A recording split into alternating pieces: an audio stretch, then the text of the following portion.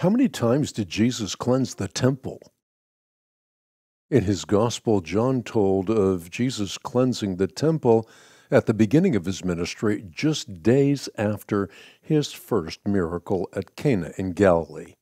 Conversely, Matthew, Mark, and Luke placed the temple cleansing near the end of Jesus' ministry, about the time of his triumphal entry into Jerusalem.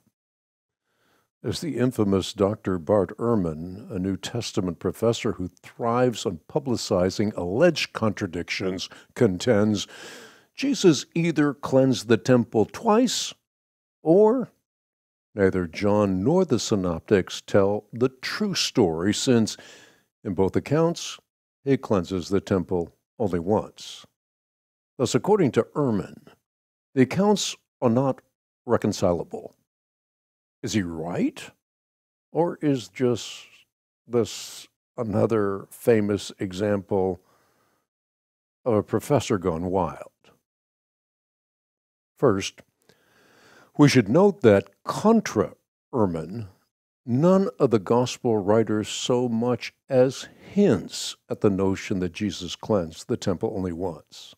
Therefore, it is entirely plausible to reconcile the gospel accounts by presuming that Jesus cleansed the temple both at the beginning and at the end of his public ministry.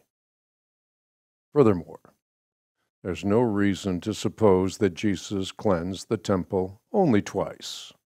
One need recall that the disciples remembered right after Jesus drove out the money changers the first time that zeal for his house will consume him.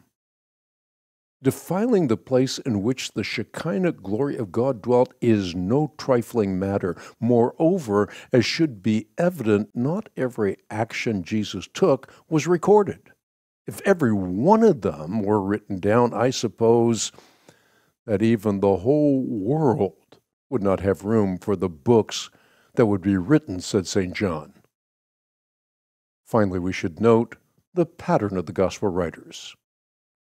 Inevitably, they present complementary details that serve to flesh out the rest of the story. Far from contradictory, they are quite obviously complementary. If every gospel writer presented his account in precisely the same fashion, the critics could then correctly cry, collusion. The very fact that a number of plausible resolutions can be forwarded negates the assertion that the accounts are not reconcilable. Seeking to debunk the Bible has become a very profitable cottage industry. But what profit is it to a man if he gains the whole world and loses his own soul?